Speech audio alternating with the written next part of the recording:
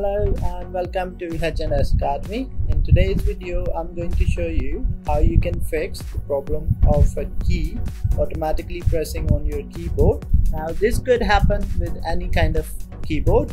It could be a laptop keyboard or any external keyboard as well. Recently, I've seen a lot of queries regarding a similar problem with the higher Y11c model, which had been given as part of the PM laptop scheme as well. So this video is going to be very helpful for those guys who have a similar problem. With that being said, let's get started. First thing you need to do is to go to a browser and search a software called keytweak. So you need to type in keytweak and then search it. Just open up the first link you get over here, and here it gives you the option to download. So just click on the download and follow the instructions and you'll be able to download the software. I've already done this step, so let's go back to our computer. Here in the search, once you've installed the software, you can type in keytweak and an app would appear on top. Click on that. Here we have the main screen of the keytweak software. So as you can see, I had a similar problem where my backspace key was continuously pressed while I was using the laptop. So what I've done here is, as you can see on the top, I've already disabled the backspace key.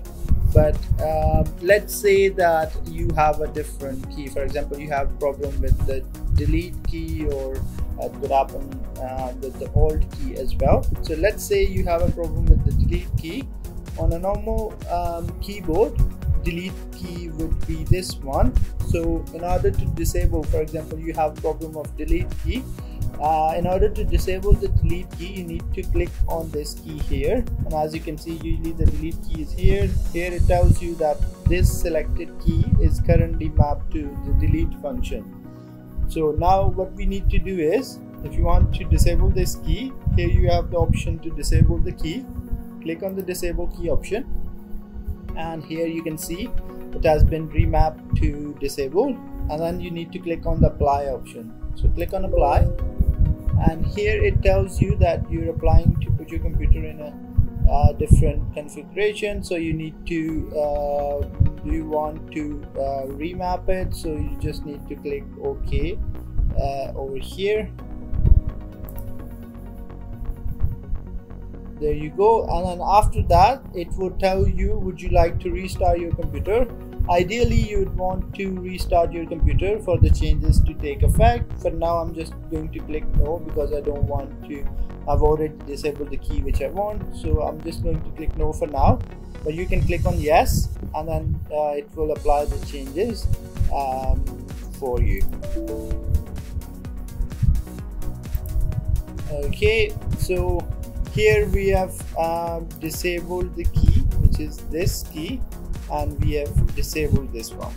Okay, now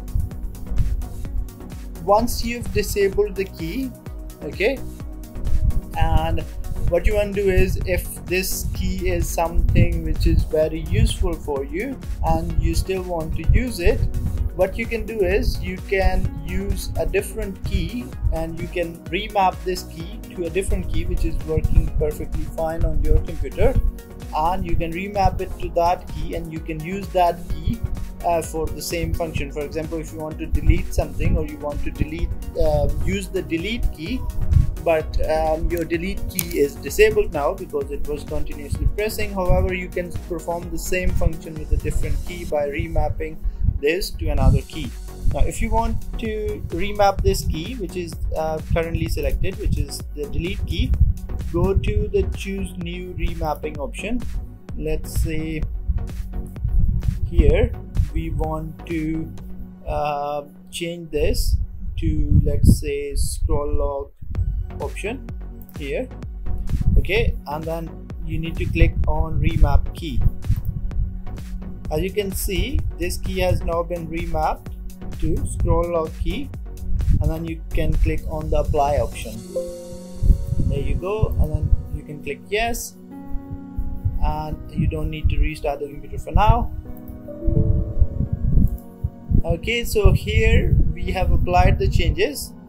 So once you've done this, this is all you need to do. Now this second step is an optional thing which you can use if you really want to use this key for some purpose. If it is some kind of an obsolete key which you don't really want to use, then you don't have to remap it to a different key, and you can just simply disable that key, and then you can get rid of that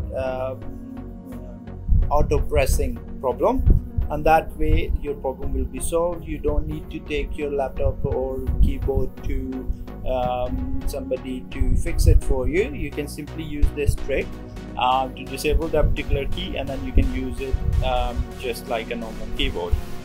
I hope this video had been helpful for you. If you liked the video, don't forget to hit the like button and make sure to subscribe our channel so you can stay tuned to any upcoming videos. That's all for today. Have a good day. Bye bye.